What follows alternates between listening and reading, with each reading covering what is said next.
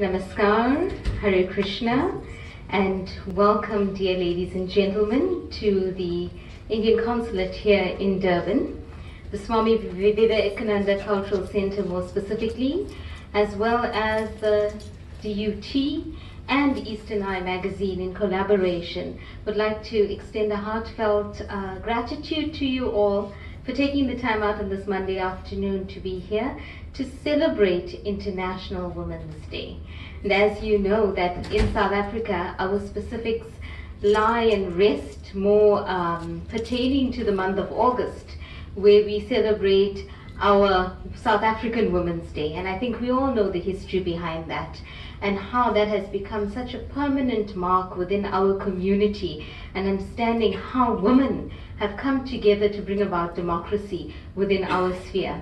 But we also cannot shy away from honoring the women on an international level, and I think therefore we are all here gathered here this afternoon to place importance on the significance of how women have forged the way forward in so many spheres. And therefore, thank you for being here to acknowledge International Women's Day with us. A special word of welcome I'd like to acknowledge Mr. Logi Naidu, and I think we all know without introduction, and also Ella Gandhi for being here with us this afternoon and giving off your time. We've got an exciting lineup of speakers, and I think it's going to be informative and inspirational. So I would like to go directly into the program without further ado. And on that note, I'd like to welcome Advocate Robin Sewell from the Department of Journalism, Durban University of Technology.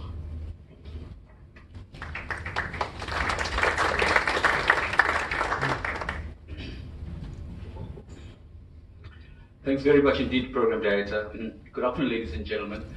It's a little bit strange saying gentlemen, but you don't say lovely ladies, you know, and it's something we must think about. I'm also, if I may use the word, bemoan the fact that, you know, we're here at a ladies' function, Women's Day function, and yet there are more ladies than men. Yet we should be targeting men as well. And I know men were invited, but the fact they're not here tells us loads of equality in our society. But I'll come back to that in a short while. I welcome you on behalf of the Indian Cultural Center, like the Program Director said, DUT Journalism from where I've come, as well as the Eastern Eye, that Sunita Singh. Happy birthday, Sunita. I always wanted to say happy birthday when you turn 21. So, happy birthday. Let's give her a round of applause, ladies and gentlemen. As the Program Director did say, you know, we got an exciting lineup, but Dr. Yogi said to me, do not write a speech, Robin. If you write a speech, it'll be too long. And I said, thank you, Doctor, because if I don't write a speech, at least I can speak for a longer period of time. So yeah, I go. I just want to make a few comments, which I hopefully are relevant, about women. And I'm here, I stand here and I talk before you in solidarity, to support, and for the strength of women and women's causes. I think it's very, very important that we recognize that for various reasons. And the one comment and the initial comment I like to make, and the most important comment I would regard as, when women and men apply for a piece of job or anywhere, oftentimes we look at a woman's qualification. What is she qualified in? Does she have formal education? Informal education, non-formal education are irrelevant. When you look at the other sex, so to speak, the man, we'll say, what is his potential for the occupation, for the job? It's a huge difference, and we need to keep that in mind. Secondly, you know, the whole issue of leadership.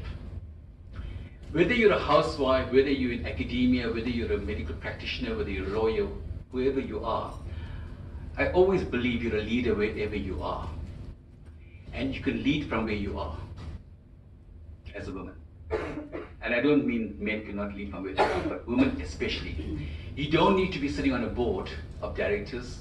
You don't need to be heading up a department or an organization, for that matter, but lead from wherever you are. That's extremely important, I would say. The whole notion of advocacy and lobbying.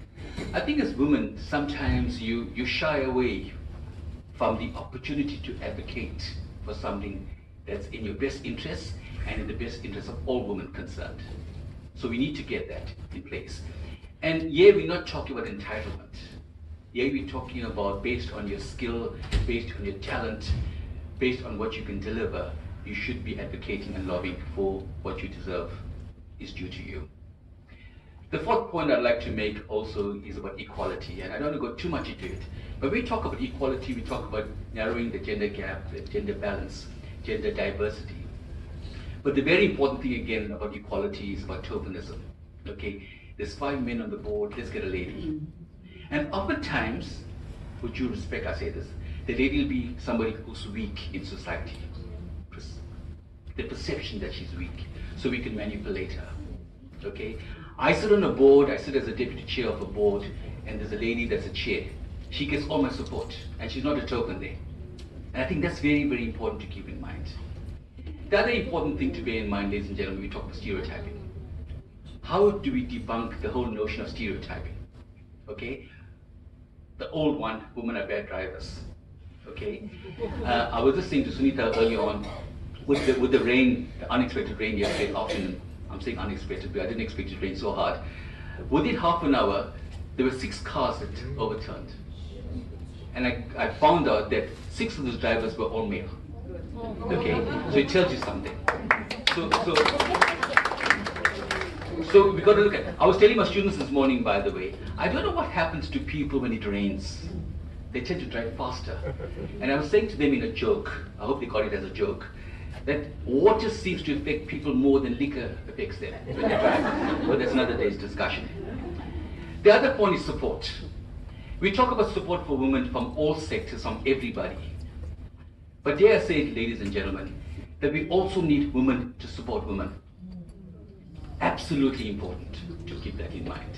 Okay, you know, oftentimes we're looking for a scapegoat, we're looking for what's beyond us, but the enemy is standing right next to you. The elephant is in the room, so to speak. Okay, so keep that in mind. And then finally, and I have to say this from where I come, you need to tell your stories, no matter who you are. Okay, I'm in journalism, I'm involved in publishing. You all have a story to tell. No matter how old you are, no matter what profession you are in. Get your stories out. You need to leave a legacy. Not just for your community, but also for your own family.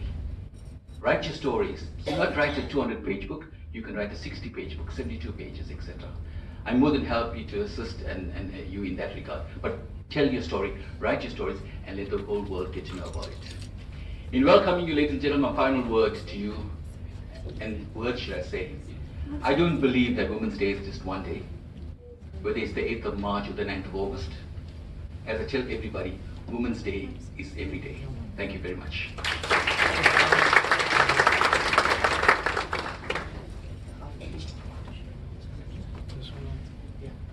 Thank you, Advocate Robin Siulam, and I think that's such an apt introduction. I'm so glad that you had delivered our welcoming remarks, because I think that there's so many pertinent points that were raised through that introduction.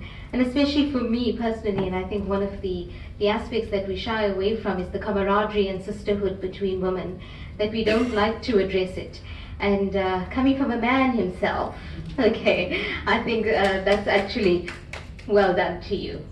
And I've also realized that I didn't introduce myself, so forgive me for that. My name is Krishangi Radhe Dasi, and I am the Public Relations Officer for the Hare Krishna Temple in Chatsworth. I'm also the Minister for the Women's Forum for the Hare Krishna Temple, ISKCON, in South Africa, and the Chairperson for the ISKCON Durban Women's Forum based here in Chatsworth. By profession, I'm an educator, and beyond that, I think my passion and my love lies being a mother of my 2 daughters. So we wear many hats, and I must say to Kripadeva, also welcome, and you know, to so many of us here who also wear those many hats, and then many unsung heroes seated right next to us. So we'd like to hear more and share more as the afternoon develops also. I would now like to introduce a video on Sister Nivedita, who is actually the focus is on Sister Nivedita this afternoon, where she's also quite an unsung hero who's now coming more to the fore and to the front. And I will not say much more on that because I'd let the video take over, and I think visuals are so much better than a person standing behind a mic. But I've come across this book, and also there is some literature now presented on Sister Nivedita, but I would leave that to the video. So I'll now hand over to our AV. If you could begin the video for us, thank you.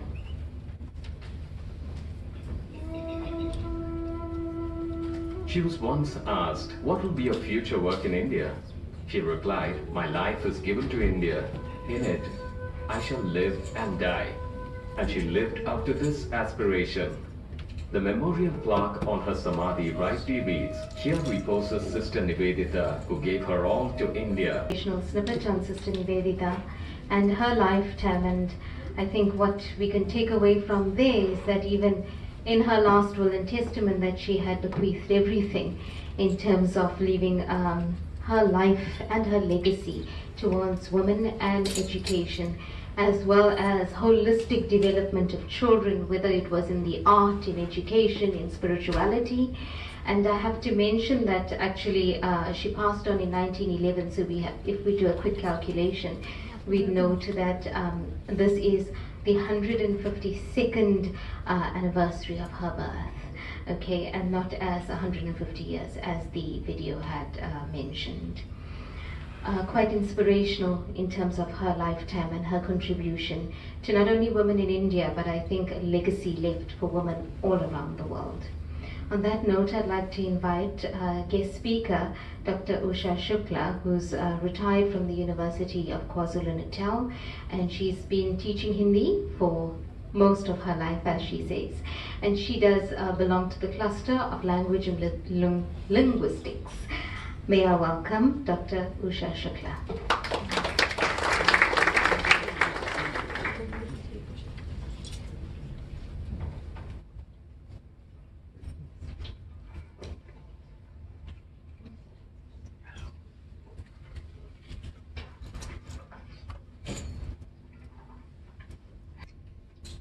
Hindu scriptures uphold the rights of men and women, especially the latter in keeping with Manu's injunctions. The Manu Smriti was widely diffused throughout the ancient world. However, ancient cultures adopted patriarchal patterns of male control and domination over women, relegating them to the position of chattels. According to Manu, where women are honored, there the gods are pleased. Where they are not honored, all work becomes fruitless. But history and tradition show otherwise. The problems encountered by Hindu women were due to the patriarchal approach of seeing value and significance in women only in relation to men. On the one hand, women are elevated to the status of goddess, and on the other, are reviled and relegated to virtual servitude. From ancient times, this paradox is evident through tradition and history. This can only be resolved on a spiritual and metaphysical level, where a higher call of duty, or dharma, overrides the subjective perspective of women. Even to this present day, while more women have been empowered over the generations, there is still a dire need to empower women spiritually, economically, physically, and that comes from a whole and wholesome education, equal education, both secular and spiritual. We need to remember that in the early days, education for women was encouraged. The Devi Mahatmya says, all forms of knowledge are aspects of thee, and all women throughout the world are thy form. In the book called Great Women of India, dedicated to the Holy Mother, Sri Sharda Devi, there is much said about the great women from Vedic times like Maitreyi, Gargi, Arundhati, etc., to women of the modern age. Those women could hold their own in the times that they lived in. Ma Sharda Devi attain to the highest degree of spiritual realization and serve the spiritual needs of thousands of seekers well after the death of her husband and master, Sri Ramakrishna.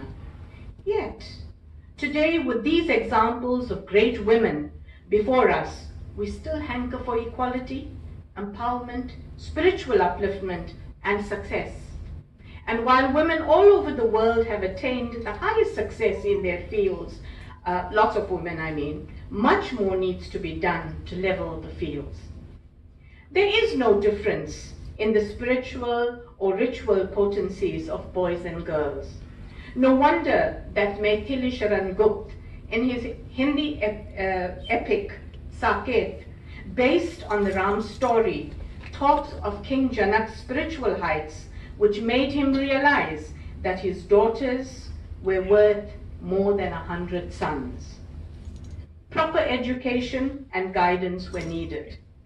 In ancient times, women enjoyed equal opportunities for work and education. However, at various times in our history, education of women was sadly neglected, causing women to lapse into illiteracy and hopelessness.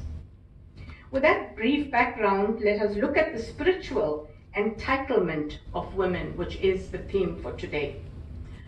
Nivedita means dedicated to God or the spiritual realm. Margaret Noble, as we've already learned from the video, of Ireland was drawn to Swami Vivekananda after coming across him in London. Both were of the view that the soul has no gender, hence there should be no barrier to spiritual pursuit. Margaret became Nivedita when she became the disciple or the Shishya of Swami Vivekananda, and also became known as his spiritual daughter. As the perfect and true disciple, she imbibed everything accordingly. Swami Vivekananda gave his manifesto in the form of an address to the people of Madras on his return from Chicago in 1894. This address was called In Defense of Hinduism. To him, Hinduism and the welfare of Bharat and all her people were synonymous. Sister Nivedita gained greater recognition for carrying forward the national freedom agenda rather than limiting herself to an ashramite.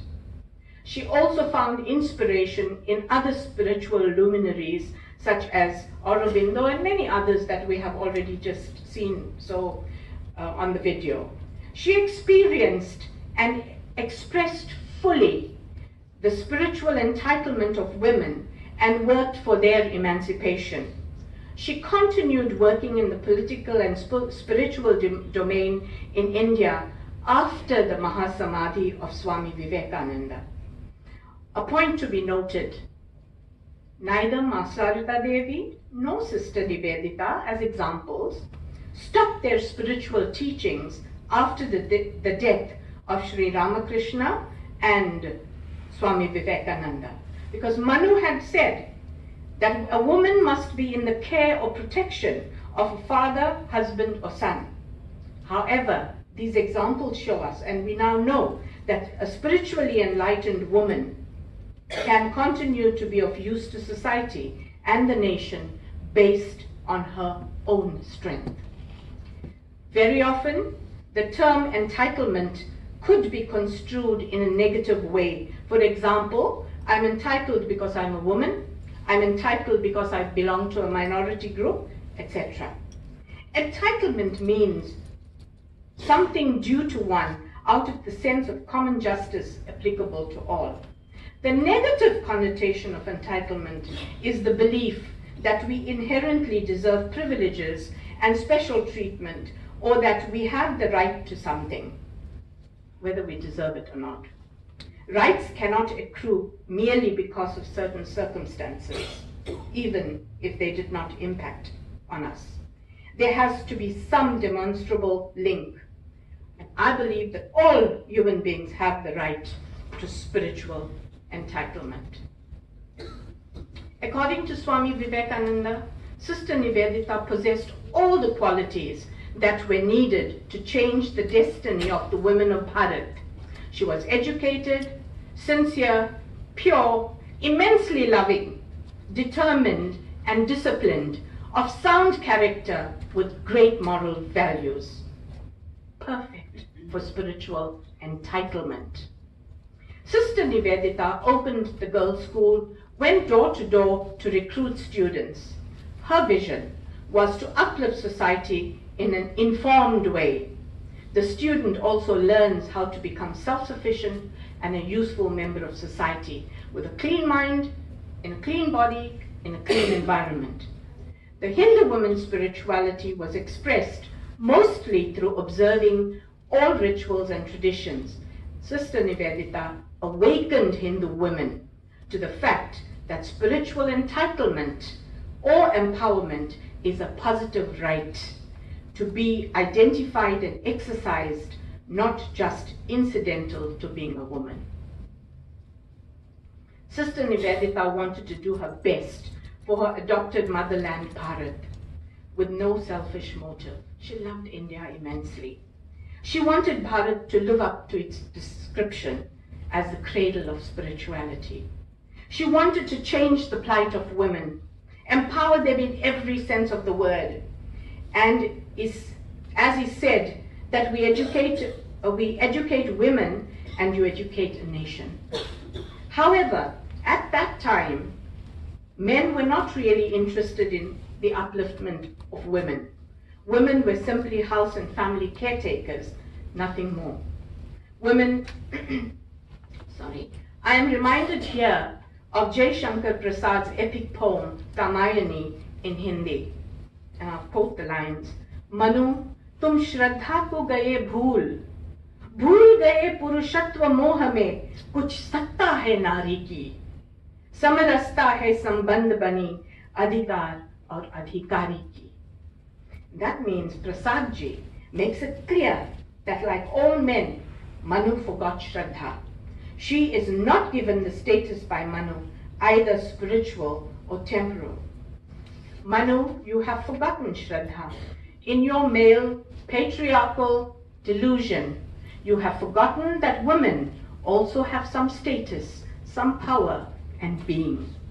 You have also forgotten that equality or samrasta is based on relationships between the rights and the possessor of rights, that is, between males and females. There is much more to women.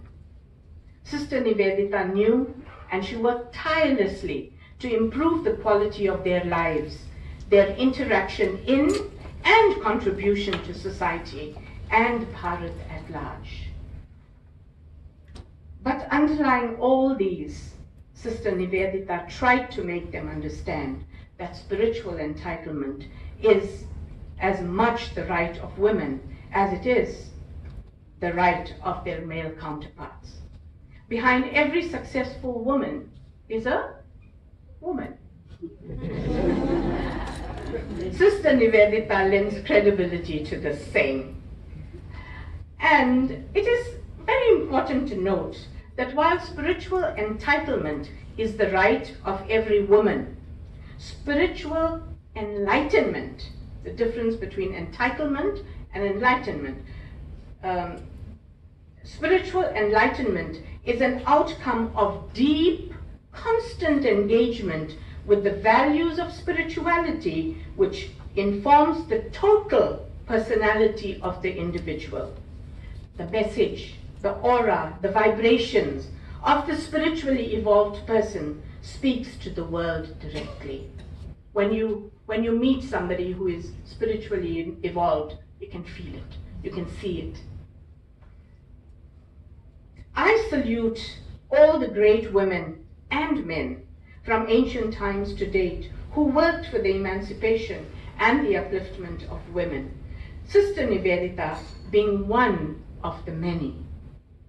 Let us emulate them and move our focus from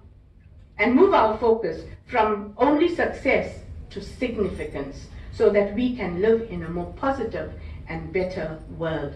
I think all of us should remember that being successful is a wonderful thing, but it is more important to be significant in society than being worried about success. So that, our own attitude, when I speak of our own attitude, I'm talking about women, sense of self-worth and moral values are adequate to place us on the path to liberate ourselves. And Advocate had stolen my line at the beginning, but I'll still read it anyway. Sometimes women are their own enemies. We tend to keep each other down by our behavior instead of sending out love and support to uplift each other, right? So I'd like to say to everyone, especially the women here, Happy Women's Month, sisters. Let us empower each other so that we may live in a more spiritually charged world. I thank you.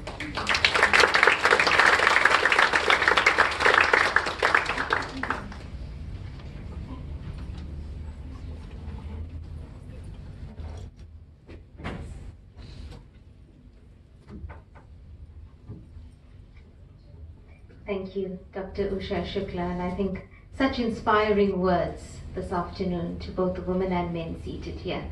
And so much coming through in terms of the Manu Samhita and the other scriptures that have been revealed to us. And I think the pastimes are there for a specific reason. And based on those pastimes and interpretations and purports, we understand that these pastimes have left us with examples to follow.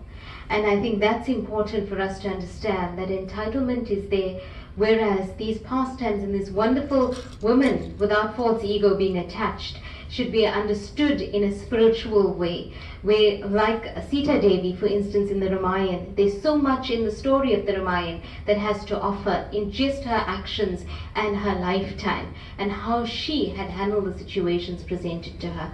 So much of wealth in our Vedas and in our literature that have been brought to the fore by Dr. Usha Shukla this afternoon. Thank you. Now I'd like to invite Shristi from the Indian Consulate to recite a poem, and the poem is significant to our afternoon also, as this is a poem by Swami Vivekananda offering special blessings to Sister Nivedita. Shristi.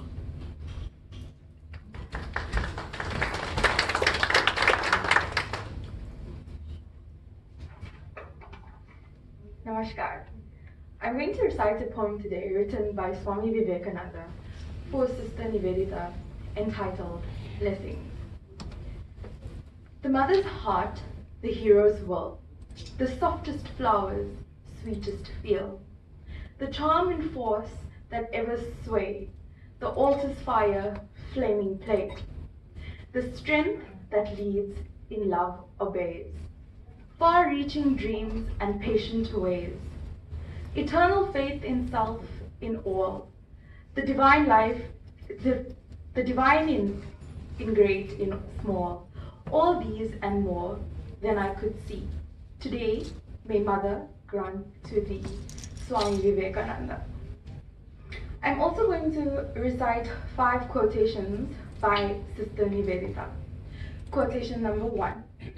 If the many and the one be indeed the same reality, then it is not all modes of worship alone, but equally all modes of work, all modes of struggle, all modes of creation, which are parts of realization.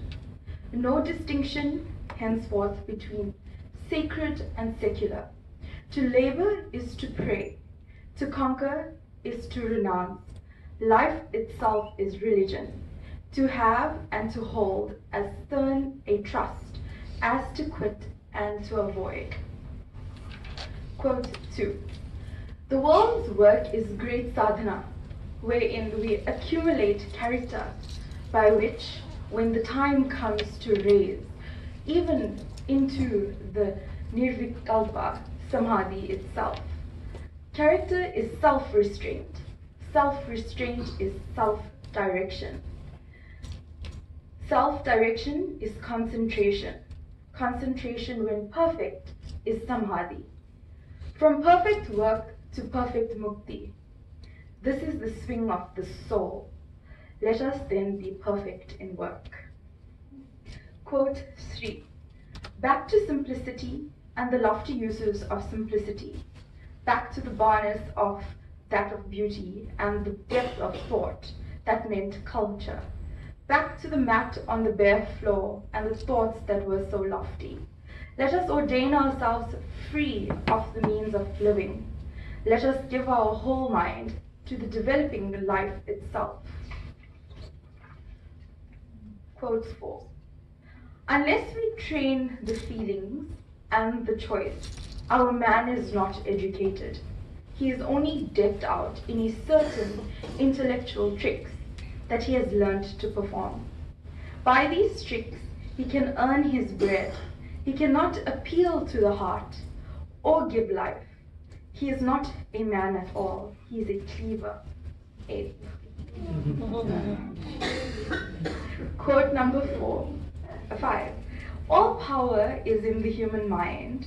We can master anything simply by giving our attention to it. Thank you. Happy Women's Day and Namaskar.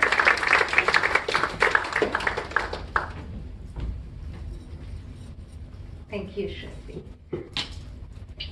I'd now like to invite Sister Usha Jeevan from the Brahma Kumaris in Durban.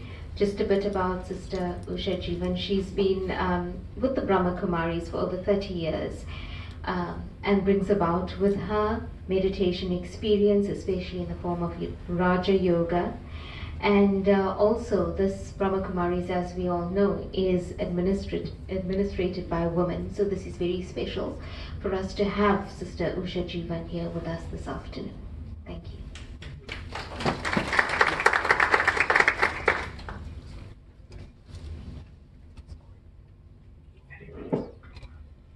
Good afternoon to my brothers and sisters.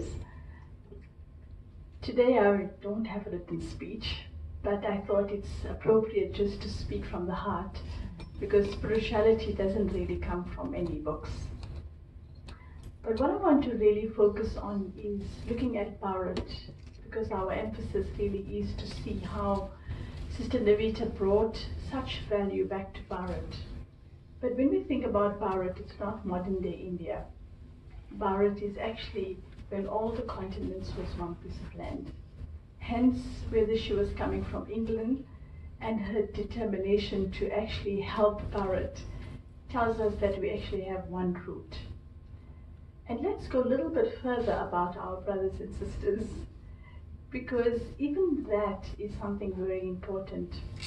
If we sit here, we can be very aware of our physical bodies and know that this is the form of a female. But actually, it's only a form that somebody told me and informed me. Actually, there's no label that says I'm a female or a male. And so if we take ourselves beyond this realm, which is our material dimension, and go a little bit beyond it, we'll understand that we're coming from a space where actually we're talking about energy. That energy is the Atma that doesn't have a gender. And in that dimension, we are truly equal. So then where does this feminine and masculine energy come from, which is so much used in this dimension to make right and wrong, make powerful and weak, to make happy and unhappy? And what's amazing to understand is that if we just look at that element of spirit, which we call the Atman, it has different vibrations that actually makes up this Atman. And if we think about that Atman, it's actually pure light energy. And if you were able to reflect light energy into a prism, you get 7 colors of the rainbow. And it's the color that actually holds the vibration. And so the vibration within each one of us starts from peace, which you can say blue, purity, love, happiness, joy, wisdom, and power. So on the one spectrum, you have power, which is red, and on the other spectrum, you have blue, which is peace. And what's happened is that as the energy, when we come into the physical dimension, we all have that same vibration of the 7 colors. But in our material body, we manifest that energy a little different. So some of us will be more towards blue side, some more towards red side, some may be very balanced and in the middle. But the important part is that we are a compilation of all the vibrations. It sits in us as we sit here. No one needs to give it to you. No one needs to honor it in you. You need to honor yourself and bring it out inside of you because you are that. Like a simple thing is that we all speak about wanting to be loved, wanting to be respected. But the good news is that you are love. So what is anyone going to love you for? It's about being, isn't it? We are peace. Om Shanti. So the peace that I'm seeking actually lies within me. And the beautiful thing is that on this physical dimension, we play different parts. So I'm going to go into a little bit of philosophy. You can throw tomatoes if you want to, because I got no quotations for you from which book it comes from, but this is our teachings. That actually in the cycle of birth and rebirth, we take 2 consecutive births as male, or 2 consecutive births as female, and then we swap. So we will never take more than 2 births in one gender. Hence, all of us sitting here has an equal opportunity of being both male and female in this dimension. So what woman empowerment do you want to speak about?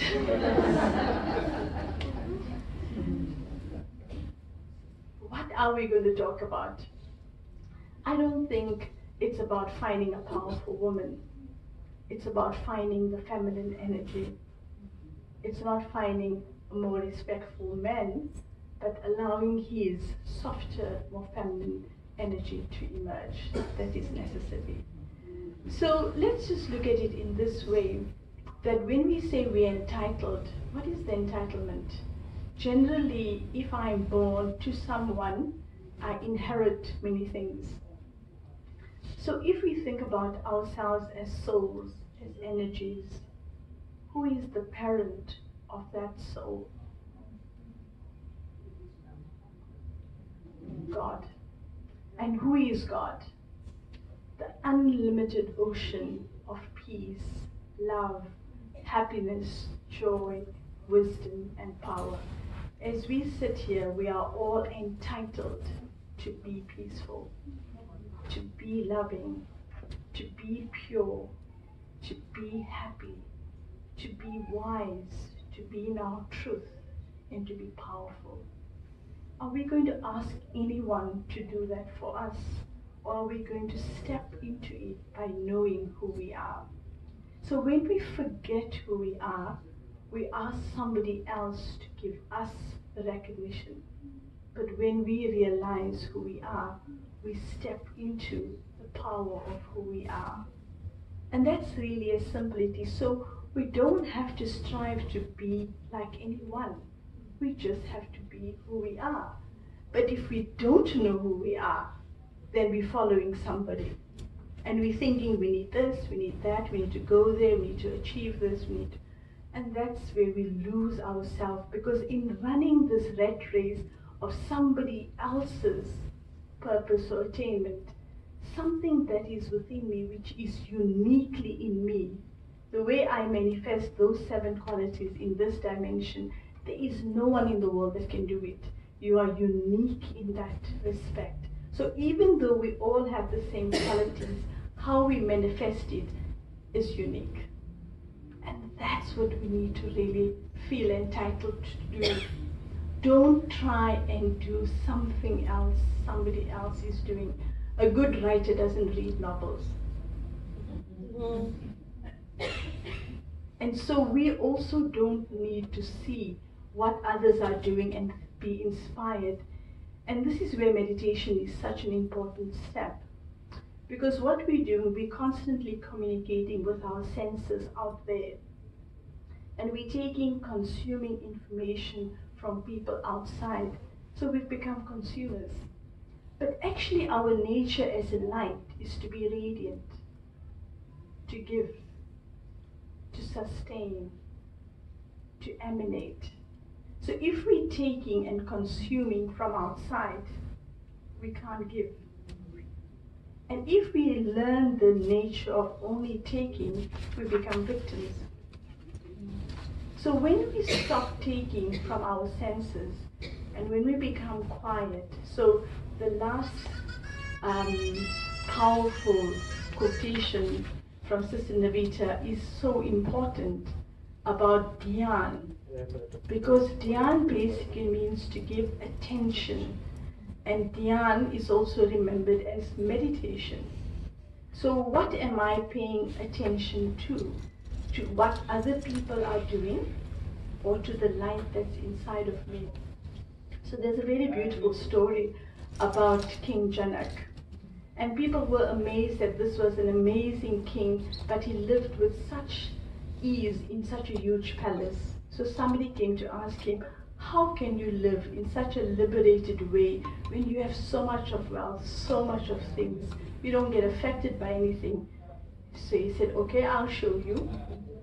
He said, what I want you to do is I'm going to give you this little lamp, and use this lamp to go around my whole kingdom and have a good look at what is within my kingdom.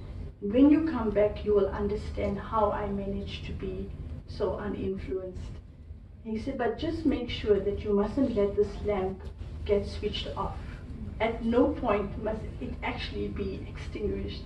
So as he's walking through, if you don't want the light to be extinguished, you have to pay so much attention to it.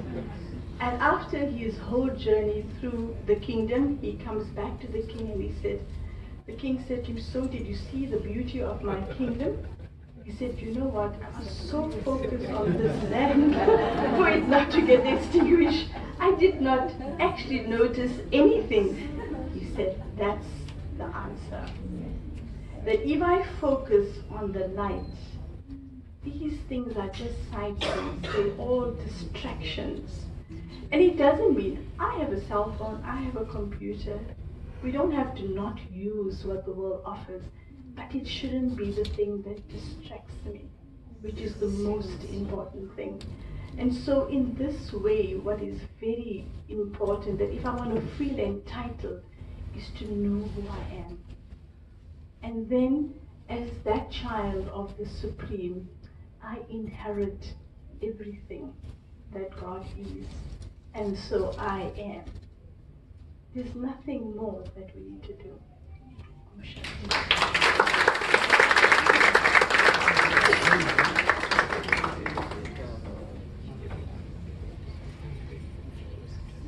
Thank you, Sister Usha Julan from the Brahma Kumaris, and I think that's just brought about a peaceful energy within the room. Okay, and is allowing us to tap within ourselves and find that innate peace that we all have within us, and not to look forward to the next person to provide that to us, and just tap into our unique self. Thank you. On that note, I'd like to request the revered Pravrajika Ishtaprana Mataji, the president of the Sri Sharada Devi Ashram, and which is a monastic center for women based here in Asheville. And Mataji will actually speak to us this afternoon on her experiences in helping women, because the ashram is also dedicated to empowering women and children, and also actually extending a hand in quite a lot of humanitarian work within the community. Mataji.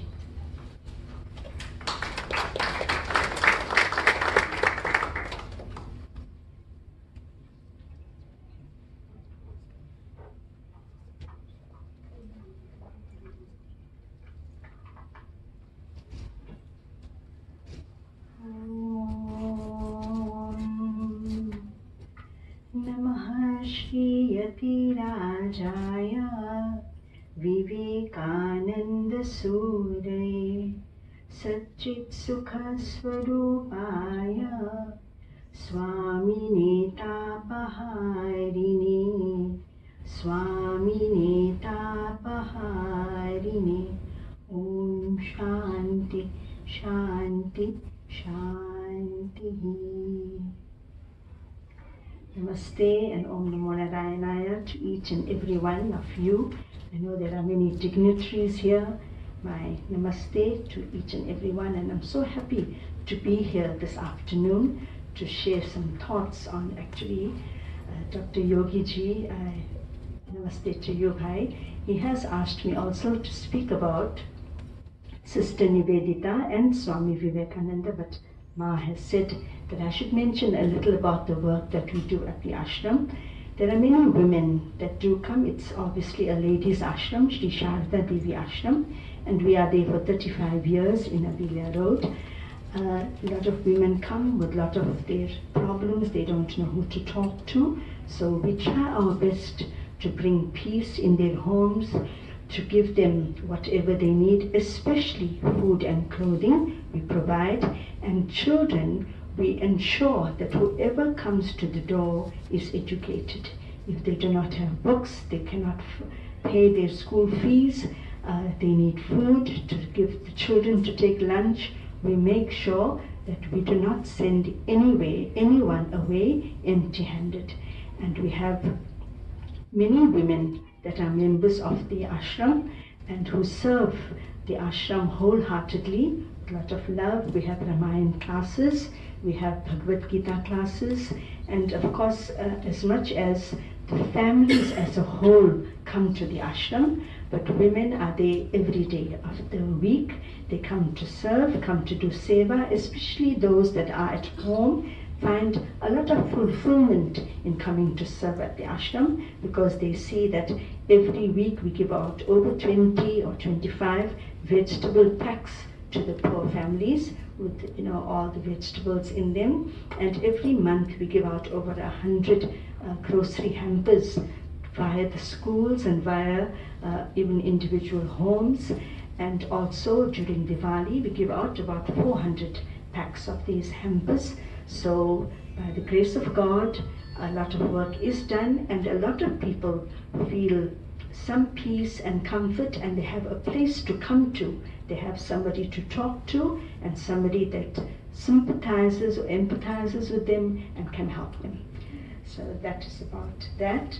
But I am also very happy to discuss the topic that Dr. Yogi ji has given us, that is about Sister Nivedita. The video that we saw was so informative, so enlightening, and I must acknowledge also that the speakers before me were really excellent. I really enjoyed every talk. It was so beautiful, so sweet, and I'm so happy also to meet Inachi today.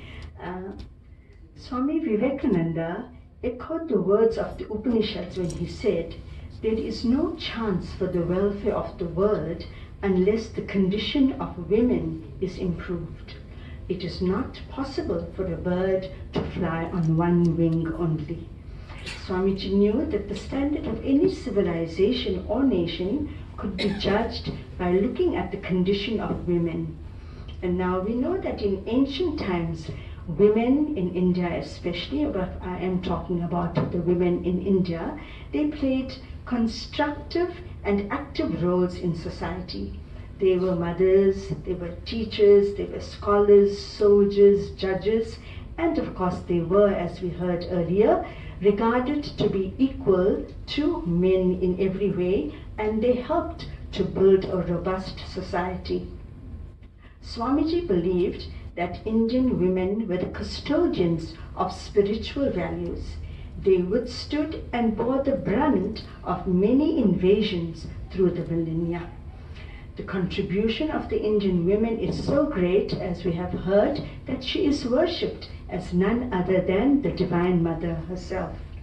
Now there are innumerable women in history, and some of the names have been mentioned, like Mother Sita, who, their wonderful characteristics of purity, courage, and intellect have made them shape the ideal personality in the Indian psyche. Of course, there's Mother Sita, there's Lakshmi Bai, Rani of Jhansi, and Gargi was also mentioned. History affirms that girls in those days went to Gurukul schools and had a choice to marry or acquire further knowledge, which of course benefited the whole society. Gargi was one such woman who, among others, was respected by many rishis for her intellectual and spiritual achievements. Then came the deterioration of the position of the women. And there were several factors that led to this deterioration, two of which were the foreign invasions and, of course, the attitude of the Orthodox Hindus that would not allow the girls now to go to school. They did not encourage them to study and forced them to marry. And they felt that women were definitely not equal to men. So thus, they lost the capacity to think independently, and as a result, society began to decline. Mothers could now not instill independence and fearlessness in their children because they themselves became superstitious and dependent on men. Thus, this reduced a robust and fearless society to a superstitious one. In Swami Vivekananda's time, the social status of women was so low that they had lost all the rights that they had enjoyed in the Vedic period. Swami Vivekananda, the rishi of this age, emphatically and boldly restored spiritual entitlement to Indian women. While in America, Swamiji was witness to, he saw this fiery, independent and fearless American women working relentlessly to build the nation. And after careful study, he realized that it was education that was the key to all success.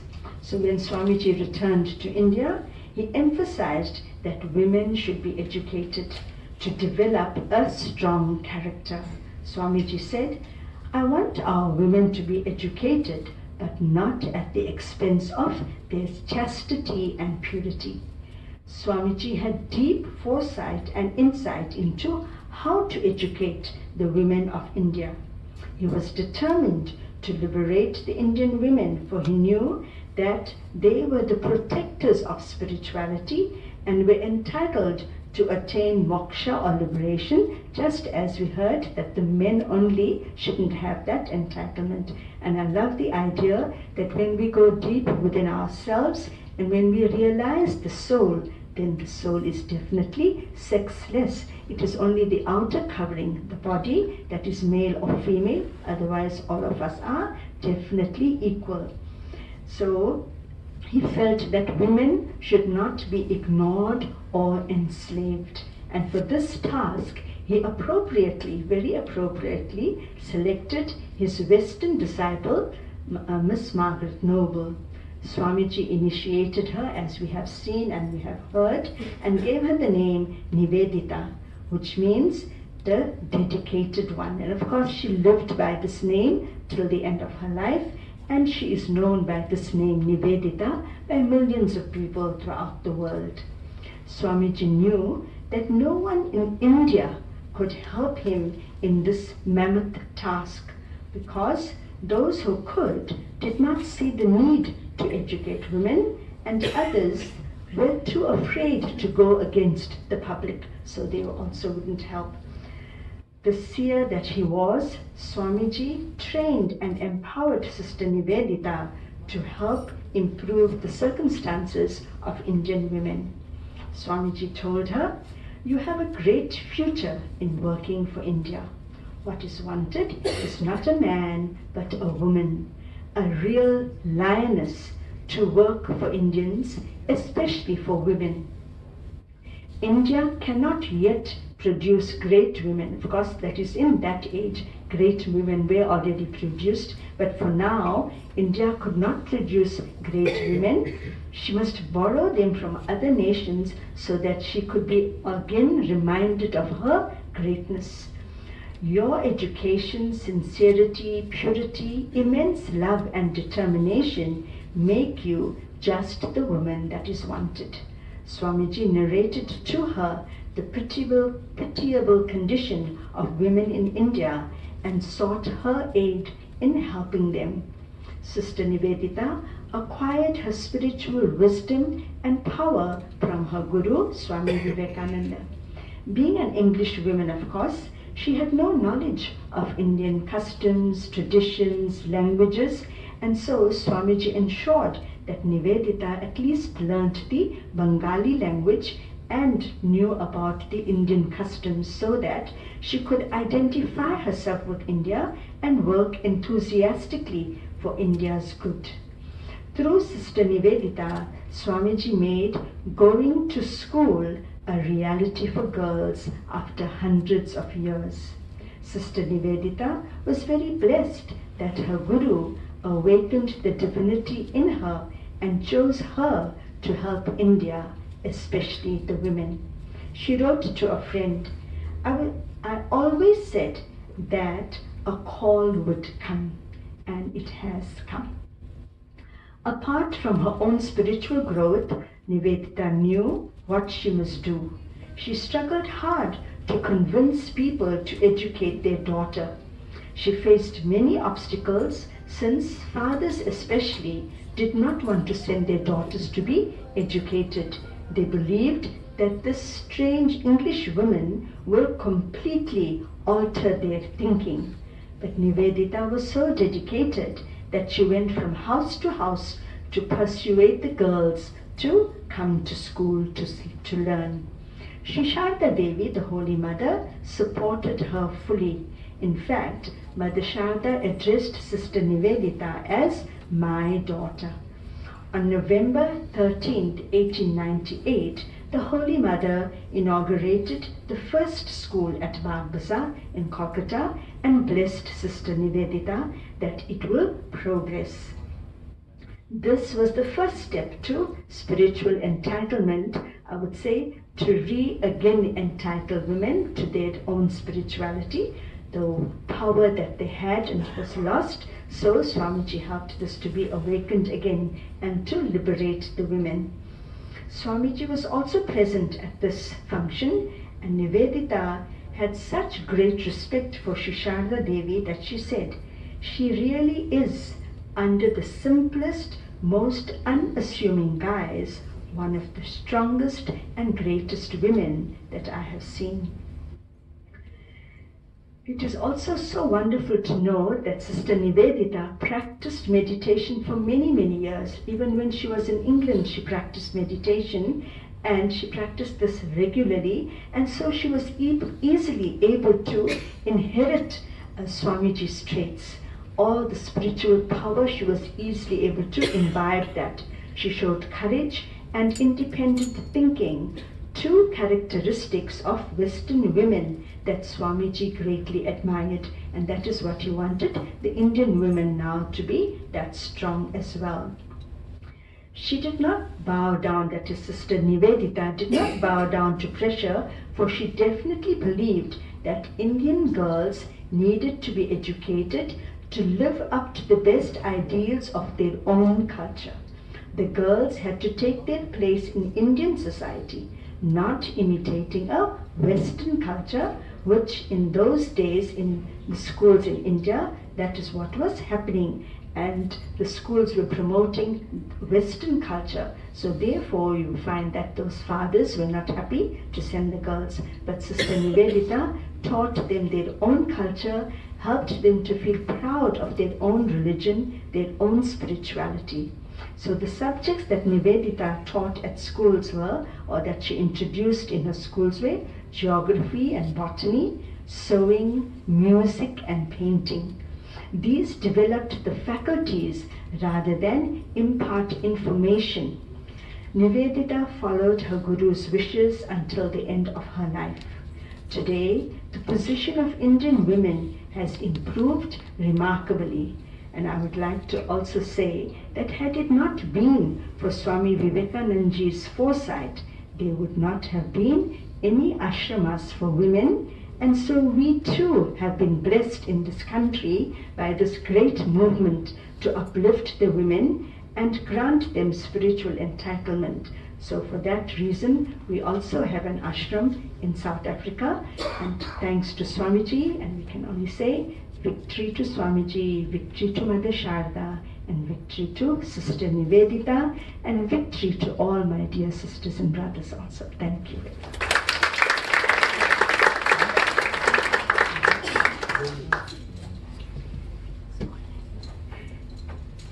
Thank you, Dr. G. I think it's now apt for the song that we're going to listen to by Kavita Ji, also from the Indian Consulate.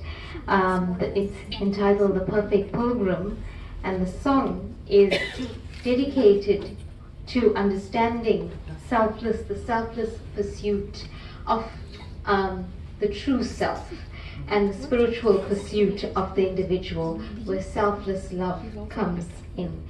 So although we have burning desires and we are living in the material realm, we are all destined for something higher with a spiritual purpose. And this song will now be sung by Kavita Ji.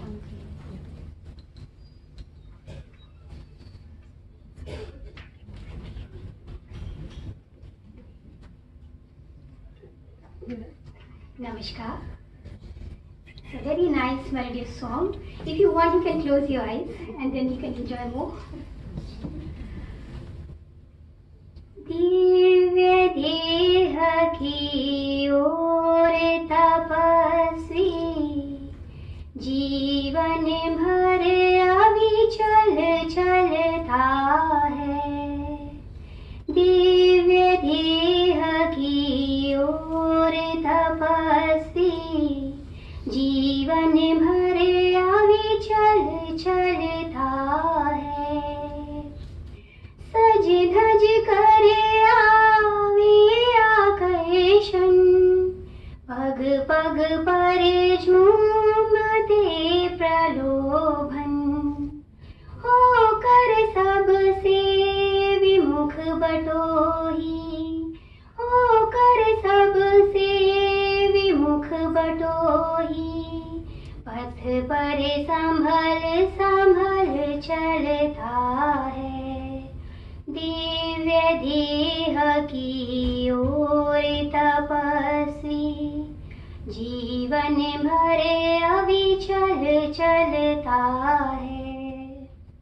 अमर तत्व की अमिट साधना प्राणों में उत्सर्ग कामना, जीवन का शाश्वत व्रत लेकर, जीवन का शाश्वत व्रत लेकर, साधक हंस कण कण गलता है।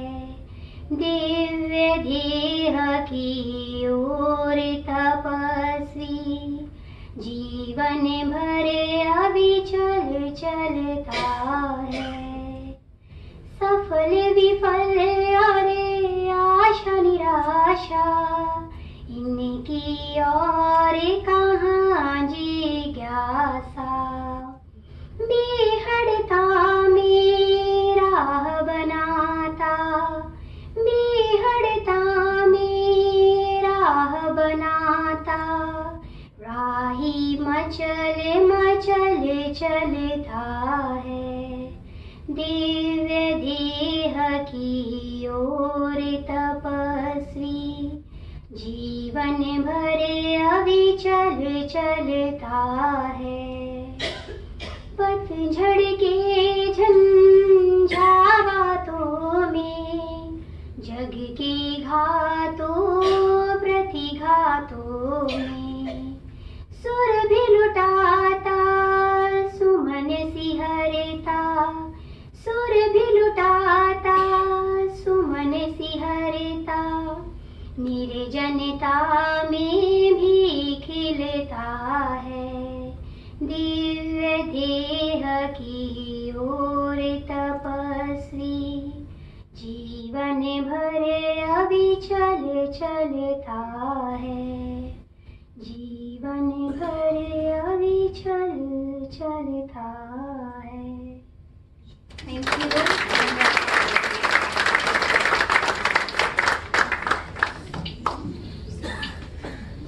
Thank you, Kavita Ji. And I think without any instruments backing her up, she has a beautiful voice, doesn't she?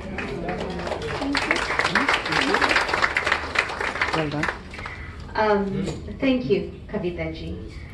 On that note, I would like to also welcome to the stage, to the podium, the Director of the Swami Vivekananda Cultural Center, the Indian Consul General's office here in Durban, Dr. Chaitanya Prakash Yogi. And I think Dr. Yogi ji has come to Durban not too long ago, and I see that we are making such headway in terms of promoting cultural activities, and we are continuously interacting with the community. And Dr. Yogi ji has become more of a friend to all of us within the past months, and we're so happy to have you here. And come forward, Dr. Yogi, to address us.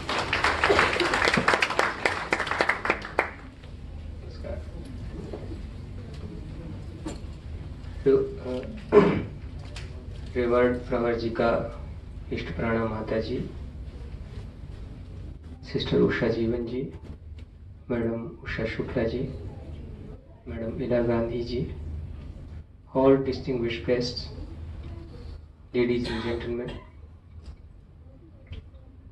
I am just feeling the gratitude to all of you here today that we have discussed the unusual topic, but very much required topic.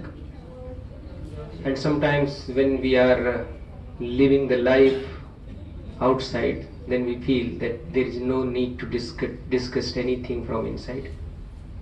But we have discussed today. So we must congratulate each other for this brave work. What is the spiritual entitlement? I think when drop thinks that I am drop only, and if drop think that I can become ocean, then it is entitlement. Entitlement is there, only that is the acknowledgement of entitlement.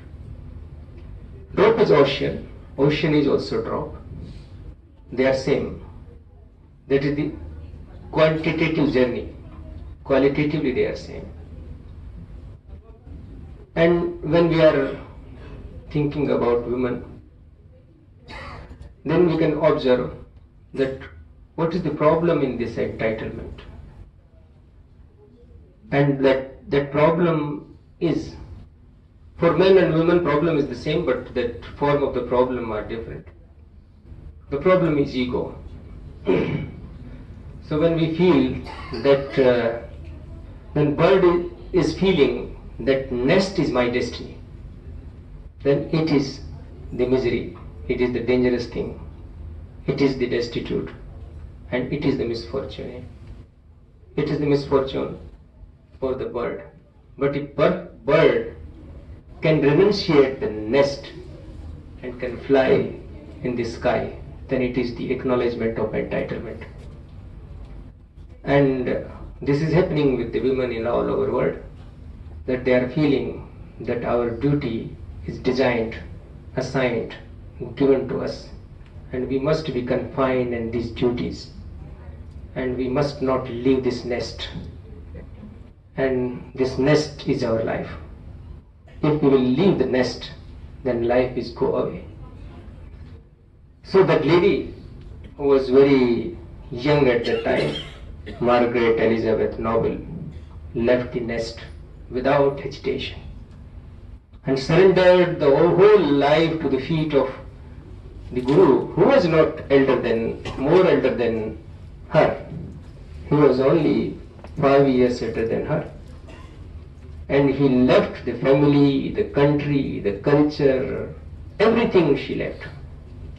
And she left all things for what?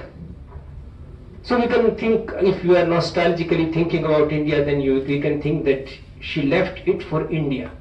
And we feel that this is the proud for India. But she left it for the ocean, for the vastness, for the unlimitedness, for the infinity. And she did it. She merged herself into the ocean, and she became ocean. That's why we are feeling energy from her life now, even today. So that is the thing only. The limitedness is the worldly life. Unlimitedness is spiritual life. Entitlement is only the acknowledgement from within, from inside.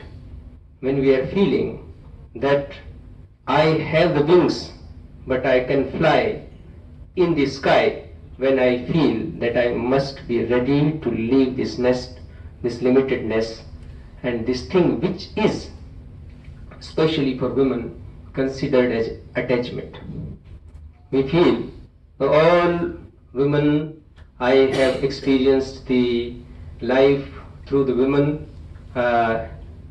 which are in my life also, mother, sister, many forms. But always I am feeling that they feel that attachment is love. But it is not.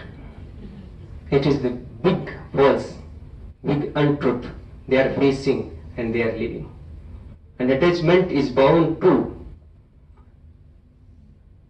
depression, misery, sorrow, and also deception. And we are living that.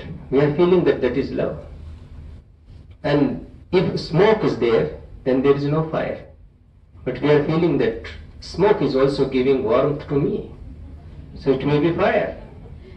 And we are indulged in the smoke.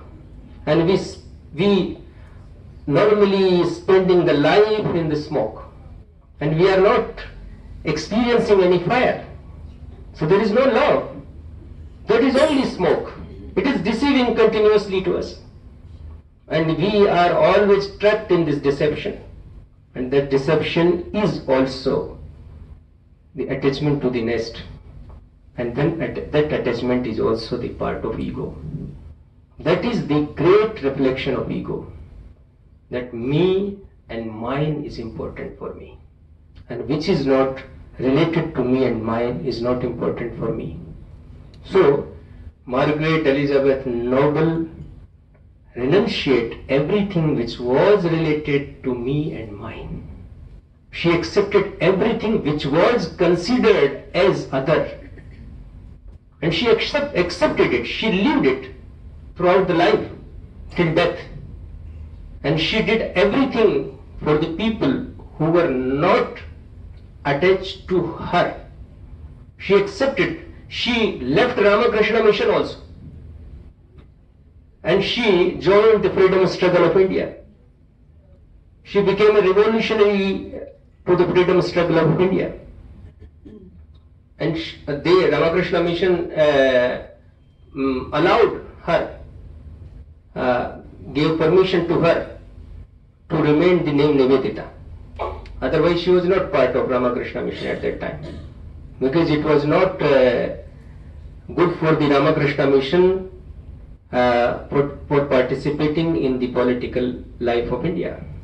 But she embraced it because she was the person who was continuously experiencing, encroaching the limits.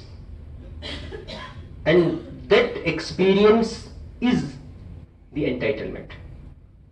When we are able to encroach the limits of known, the limits of attachment, the things which are attaching us, which are limiting us, are only stopping us. So the bravery, the courage, the conviction which she had only to encroach the limits and not seeking any security from outside, because she was having the strength from within. That's why she was having the confidence. She was having the confidence of doing anything in this world without any support from outside. Vivekananda left, and then also she was there in India. She was living in the small street of Kolkata, and she was living very simple life. From where she was getting the strength? It is from inside. And that was the entitlement. She proved it. She endorsed it. She established it. And that's why Margaret Elizabeth Noble became Sister Nivedita and became a person who created again a voice like a lioness, and also Rabindranath considered her Lok Mata, mother for people, mother of people. And the small age, 43 years old, she died. But she did the work which is more important than many ages. And that is the entitlement she proved, I think, in this auditorium. Everybody who is sitting and who is listening and who is observing and experiencing this kind of energy from Sister Nivedita through all the speakers, we all are having the same entitlement. Only the dropness is obstacle, the attachment to the nest. And if when we will deal with this attachment as futility, then we will be able to fly in the sky fearlessly like Nivedita. Thank you very much.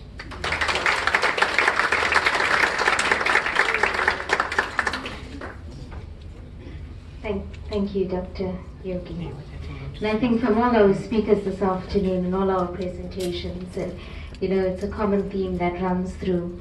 And I think there's so many women out there like Sister Nivedita who's come across, and sacrificed so much for the empowerment of women and understanding. And that brings us back to our Women's Forum, as I mentioned to you, which I'm the chairperson of the Hare Krishna Temple.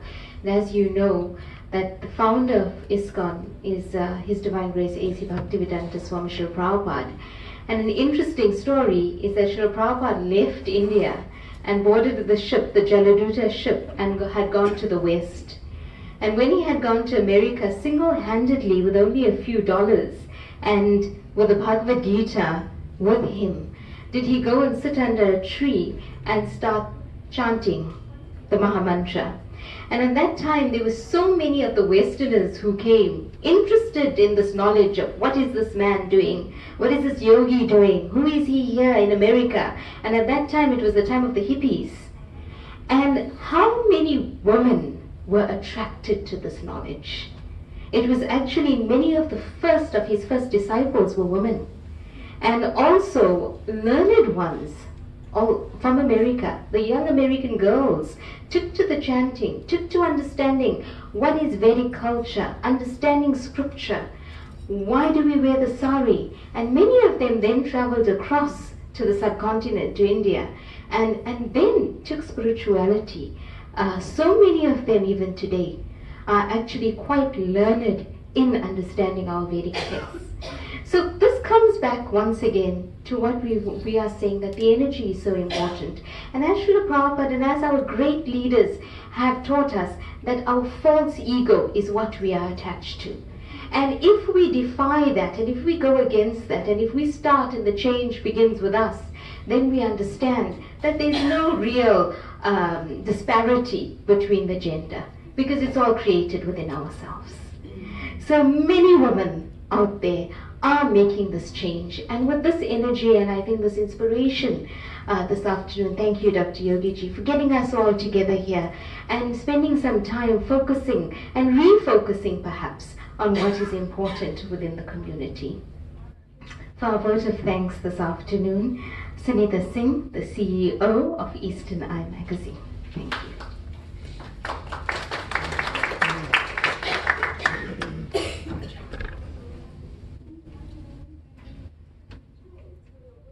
Madam Chair, distinguished guests, ladies and gentlemen, thank you for sharing your day with us this afternoon. It is really humbling to see so many people turn off, and today is a Monday, and it's really amazing to see so many people here today. Thank you so much, and I don't have much to say because all the Matajis had such beautiful things to say today. Namaskar, and thank you for attending. Thank you.